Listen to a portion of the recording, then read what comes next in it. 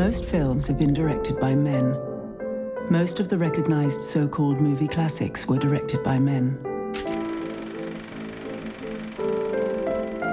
For 13 decades, and on all 6 filmmaking continents, thousands of women have been directing films too. Some of the best films. What movies did they make? What techniques did they use? What can we learn about cinema from them? Form and content, violence and tenderness, love and loss. We have seen the world. Hundreds of great examples of cinema, 14 hours on the road. The films we looked at have far more female protagonists. Far more women at the centre of the movies. Hooray for that.